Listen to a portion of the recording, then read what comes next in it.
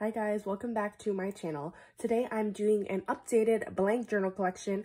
I like to do these videos every once in a while just so you guys can kind of see what I've used up and what I bought since I did the last video. So if you're interested, all of my older blank journal collections are available on my channel under a playlist, so go check it out. But let's just get right into it, starting with this journal right here. It is a spiral notebook from Dollarama. I did use a coupon to get this for about $6 Canadian. I think it's really cute. I hate bugs, but this design is just really adorable, really colorful, and it really gives me like spring and summer vibes. It does have some like gold foiling on it, which I think is very nice. And it also says, "Be the windshield, not the bug," which I think is funny, ironically. So let's make that very clear. I ironically think it's funny. But yeah, super cute. It has a cute little design on the inside as well, and some lined pages, which you guys probably know are my favorite. There are a lot of pages in this journal. 240 to be exact, so I know it might take me a while to get through, but I'm super excited. I probably won't use this until next spring or summer, but again, excited nonetheless to have this in my collection. Moving on, this is the last, of 3 Pantone journals that came in a set from Costco. I've already used the green one and the orange one, and I just have the black one left. My plan is to use this next year in January. The only thing that I don't like about it, as you can probably see, is that it takes fingerprints. But you know what, that's okay. I'll probably cover the front with stickers. And yeah, excited to use this one as well.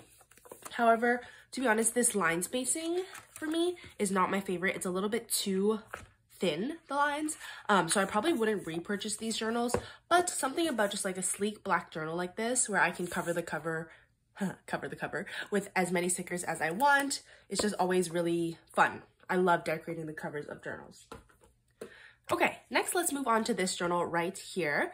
Or wait, hold on, there is a second one that matches this. Here it is.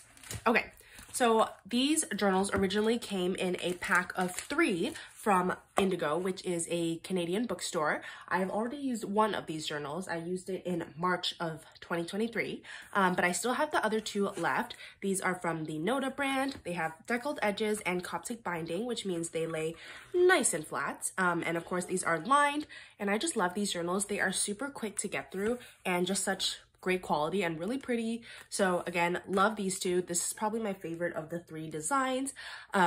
But yeah, excited to use these. I always love a thin journal because I can get through it super quick. Okay, let's move on to this set of journals right here. These I bought really recently from a Canadian dollar store called Dollarama. I couldn't believe that I found these there. They are so stunning. You probably saw them in my recent haul, but I absolutely love the covers of these. These are like a Claude Monet collection and just so stunning. They were $4 each, so I'd definitely check out your local Dollarama if you have one near you to see if you can buy these because they're just gorgeous. Anyway, it has 236 pages and it literally looks like a whole book. Like this looks like a chapter book, but I love it nonetheless. The lines are super nice and wide, which I love. And I feel like I'm gonna have a lot of fun using this. I think I'm gonna use one in September when I'm starting off the school year, so I'm super excited. Here is one of the designs. This is number 3 in this series. This is number 4. Super pretty. I love this green, and the cover kind of feels like a canvas, like an easel, not easel. Yeah, a canvas. Is that what it's called? Yeah. Obviously it's not, but it just kind of has that like canvasy texture, which I just think is very cool. So here is number 4 in the collection. Oops, you can definitely see my fingerprints there. Oh my god. Then we have number 2 in the collection. This purple one is absolutely stunning. And again, just the pages also feel really good. They feel like book pages. They're like really thick as well, which I like. So that's that one. Then we have this one right here, which is number 1 in the collection. And I think this is the next journal, or the first of these journals that I'm going to use in September. And hopefully I'll still be able to bulk it up, but not have it completely fall apart on me. I'm not sure how the spine will hold, but again, I'm so excited to use these. I think they're absolutely stunning. Like seriously, with the gold foil, perfect. It's gorgeous. I'm obsessed. Anyway, super excited to get to use these. Like I couldn't believe I found these at the dollar store. I mean, obviously they weren't $1, but still. Okay, moving on, we have some of these bullet journals right here. This first one is from Papershire, and if it looks familiar, that is probably because I used this exact journal as my reading journal last year. but I wanted to use one as one of my regular daily journals as well, so I purchased another. I will leave my paper shower link down below if you're interested in getting one. They are seriously so affordable. I think this one is £7, which I don't know how much Canadian that converts to. Maybe like $10. I just think it's such an amazing deal. Obviously the shipping is a little bit more pricey because it comes from the UK, but I just love it. Like it's just so worth it. So worth it. And you can always get 10% off with my referral link, and you get lots of freebies. So anyway, definitely recommend. So yeah, this is a teal bow bullet journal from Paper Shower. This bow on the front is super cute. I love this packaging. It is just a regular 160 GSM dot grid journal. I love the quality of the paper. It's so smooth and so thick. You never have to glue any pages together. And I love that the pages are super white as well. And obviously it comes with a ribbon, an elastic, a little pen loop, which I never use, but it's great. And also a pocket in the back, excuse me. Super cute. Can't wait to use this one. Probably won't use it until next year, but excited to have it in my collection nonetheless. Something about just having lots of options for whenever I work on my next journal is always super satisfying for me. Okay, I'm realizing I actually have 2 more blank journals right here that I'm planning on working on soon, but I haven't started it yet, so I'm gonna bring it into this video. Okay, clearly I have too many journals, but next little 160 GSM bullet journal here is from Yob and Tom. I got this off of Amazon, or actually my grandparents bought it for me off of Amazon. But this is their hummingbird design, which I think is super pretty. I love this gold foil, of course, and the cover is super soft and like matte, very fun. This ribbon, or there's an elastic, a little ribbon bookmark, and then a pocket in the back, of course. This paper is even whiter than the Paper Shower one. Although one thing I'm not a huge fan of, and I wish I knew about before I bought it, is that it has like these little marks on the like dots to show the middle and like the middle of all the edges, which I don't love. I'm sure when I write in it, you won't be able to really see it anyway, but it does kind of like throw me off a little bit, so I'm not a huge fan of that. But again, I'm sure it'll get covered up when I use it, so it doesn't really matter too much. I think it's really fun that the pages are numbered, so then I can fill in the, not the key, but the index. I don't know if I'm gonna do that because maybe I'll just do it for big events. I don't know, we'll see. But yeah, this first page here where I can write who this journal belongs to is so thick. But yeah, I can also write when I started and ended the journal, so that's super fun. And I'm really excited to use this. I've never used any of their bullet journals before. So yeah, again, I use these as my daily journals, but they are meant to be bullet journals. Okay, moving on. Before we get into these, let's do this mini stack right here. So first I have this little bullet journal from Dollarama. It was $3.50 and comes with 160 pages of dot grid paper. It is Coptic binding and has this really pretty linen-y type of cover. That's a project that I'm planning on working on. But yes, it lays really flat, which I love, and has a very nice light dot grid. And my plan for this journal is to use it as a Taylor Swift journal. I have become the biggest fan of Taylor Swift this year, and I just want to make a journal where I can do spreads about her songs and kind of work my way through studying her discography. I think that would be so fun for me. And it's a big project, so I'm kind of like trying to figure out if I really want to do it before I get into it, because you know, like it's a big thing to fill up this whole journal full of Taylor Swift. And I seriously love Taylor Swift, so I think it would be really fun. Again, I'm still thinking about it, kind of like working out how I want to structure this journal. But I think I'm going to do it. So let me know in the comments if you guys want to see like a setup video of how I'm setting up this journal. I don't know. The idea is still just kind of loosely there, so we'll see. But I have some stickers here that I would be planning. Oops. Oh my gosh, the sticker just flew off.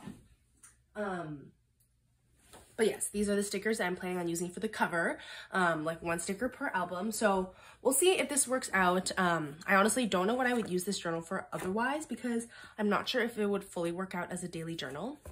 So we'll have to see. But that's the plan for this journal. I've had it in my collection for a while, and I felt like this was a really good use for it. So hopefully everything works out. Okay, next I have the journal that I'm going to use next, which is why there's some stuff stuffed inside. This was a journal that I got from Umomo, which is like a Japanese kind of dollar store. This was like $4 though, so you know, not super cheap, but it was very pretty, so I picked it up. I love this watercolor sky background with that outline, and I think it's really fun, especially with this little silver paper airplane in the corner. And yeah, I'm really excited to use this journal. What's kind of fun about it is that it has pink dot grid, which I've never used before. So I feel like that would be interesting for me. I don't know if I'll love it, especially for like bookish spreads and stuff, but I guess we'll see. You know, like I feel like I could work with it. It's also pretty faint, so I feel like it's neutral enough. These are some of the items that I'm planning on using to decorate the cover. This card is from Papershire. These stickers are from Pal's Art Nook. So keep an eye out for this journal setup coming soon. Yeah, so excited to use that one. And I always love a thin journal, like I said. This next journal here is what I'm planning on using as my December daily this year. I actually got it from my dad's workplace. He had a bunch of these, so I got one, and it's just like white and it has a textured cover, but I don't know how to describe this cover. It kind of reminds me of like a couch.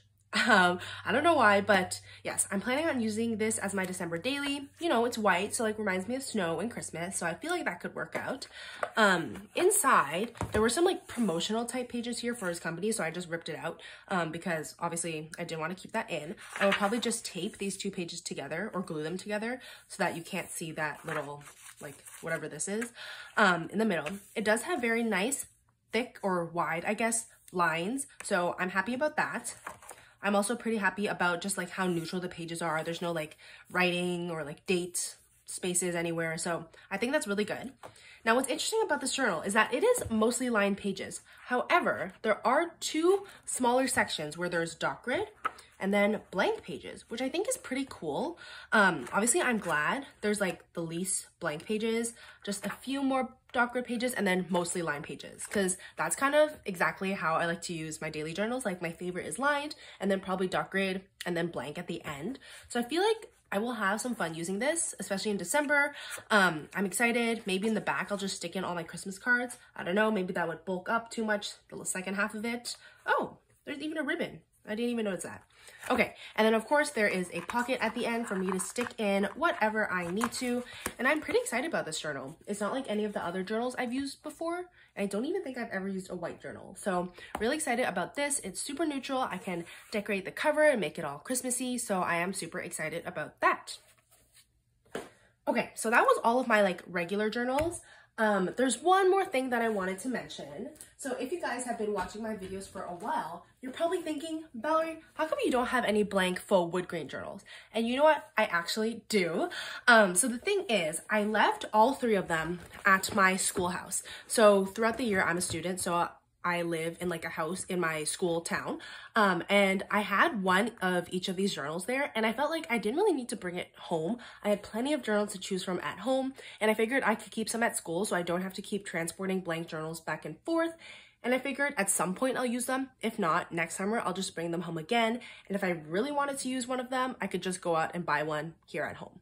So anyway, I do have one of each of these journals. These are already like used, but obviously I don't have the blank version to show you, so I'm just going to show you the used version.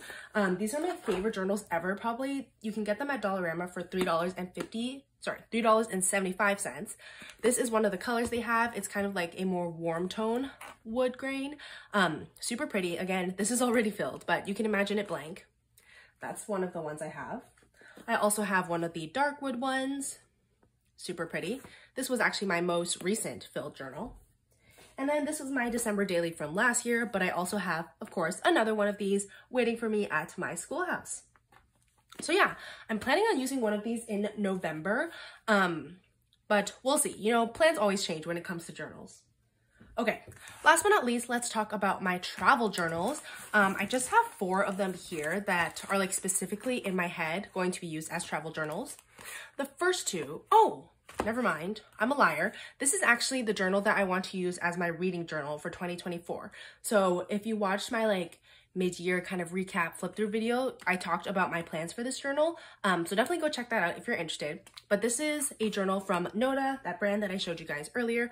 But instead of line pages, it has dot grid. So I'm planning on using this as my 2024 reading journal. It actually came in a set with this one and another journal, so another set of 3, but I've already used one of those journals. Okay, so these 3 journals here are meant to be travel journals. The first one is this Noted journal, of course, super pretty. I love this little drawing on the front. I actually did buy 2 sets of these 3-packs, so I've used this journal before, but it's really fun. It does have blank pages. Again, not my favorite, but I can make do, especially for a travel journal, and it has the deckled edges and the Coptic binding, so it's just super cute and super quick and easy to fill for a short trip.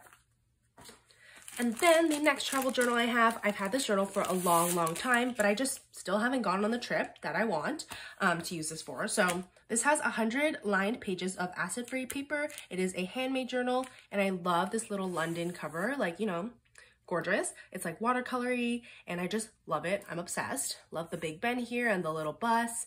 I just think it's really pretty. Of course, it has the lined pages. It has a very thick, like, I don't even know what you call this, margin here, but that's okay, especially, again, it's a travel journal, so I'm not super picky about it. The inside is bright red, which I think is super pretty. But yeah, I'm excited to use this one day, hopefully for a Europe trip. Maybe next year, we'll have to see, but I think it's super pretty, and again, can't wait to use it someday. I actually got this off of Book Outlet, so I don't usually buy journals from there, but every once in a while, I'll check to see if there's anything good.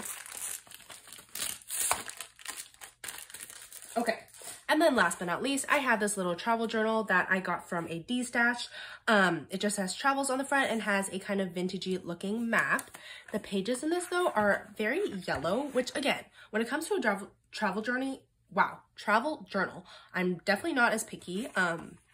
So, you know, if it's yellower, it doesn't matter. It's not like I'm doing any spreads that I need to post on my Instagram or anything like that. So yeah, I'm excited to use this. It does have a lot of pages, so this will have to be for a very long trip. It also has a very interesting like mini pocket in the back, like it's not a full pocket, but I can use that to stick in ephemera throughout the day and then journal it in at the end. And the brand is Cavallini & Co. from San Francisco. Love this little fleur-de-lis at the front. And yeah, so that is the last journal in my blank journal collection. I've told myself I'm on a journal buying ban for the rest of this year. You know, we'll see if that actually pans out. I do want to see if they have the lover journals when I visit the States this summer, so we'll see.